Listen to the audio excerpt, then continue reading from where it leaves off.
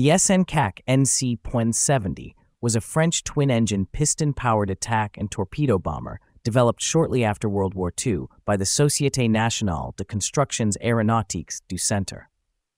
Conceived in 1946, it represented France's effort to rebuild its aviation industry and close the technological gap created by years of occupation. The NC-1070 was designed to serve as a versatile strike aircraft capable of ground attack, reconnaissance, and anti-ship missions. The aircraft featured an unusual twin-boom configuration with two large engine nacelles extending behind the wings and connected by a pair of horizontal stabilizers. Its mid-mounted wings were sharply tapered, with a straight leading edge and curved trailing edge. The fuselage extended well beyond the tail assembly and housed the main bomb bay and rear gun position. The three-man crew consisted of a pilot, a bombardier observer in the glazed nose, and a rear gunner in a turret. Power came from two Gnome-Rhone 14R24 air-cooled radial engines producing 1,600 horsepower each.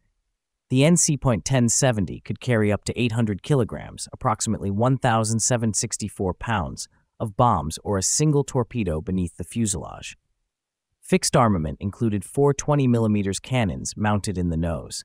Its robust tricycle landing gear was fully retractable, and the main gear units were positioned within the engine booms. The aircraft also featured folding wings, catapult fittings, and arrestor gear for potential carrier operations. The first prototype took flight on the 23rd of May 1947, piloted by Fernand Lazin. Early tests showed promising performance, with a top speed of about 580 kilometers per hour, approximately 360 miles per hour, and a range exceeding 3,000 kilometers, around 1,864 miles. However, the landing gear proved weak and structural reinforcements were required. On the 9th of March 1948, the prototype was badly damaged in a belly landing at Toussus-le-Noble, effectively ending development. By that time, the French Air Force had lost interest in piston engine designs, turning instead toward jet propulsion.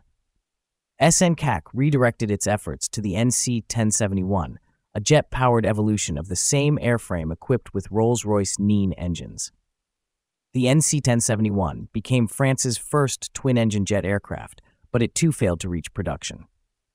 Today, no parts of the NC-1070 survive, but its development marks an important transitional phase in post-war French aviation, bridging the era between piston-driven bombers and the dawn of jet-powered combat aircraft.